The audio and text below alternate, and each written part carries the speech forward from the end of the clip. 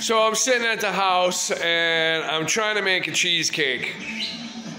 Never made a cheesecake before. I got my pan, I got my butter, I got my cream cheese, I got my breadcrumbs, I even got my strawberries. What I was gonna do was it's called a jelly cheesecake.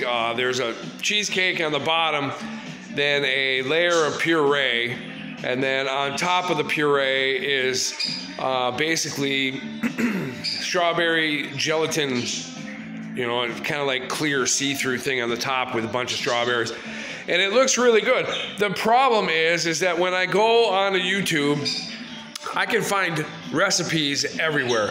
I'm not a baker. I'm not somebody that regularly bakes. I'm just doing this for some clowns I work with. And so I go online and I go right to the Philadelphia cream cheese site, and they have an easy Philadelphia cream cheesecake recipe.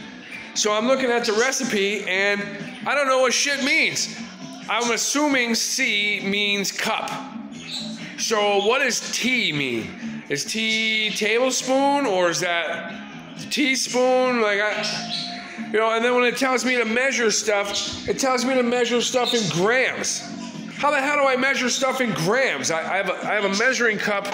Like, what is it? What are grams? What are grams when it comes to ounces? Like, son of a bitch, man. I just wanted to make a fucking cheesecake.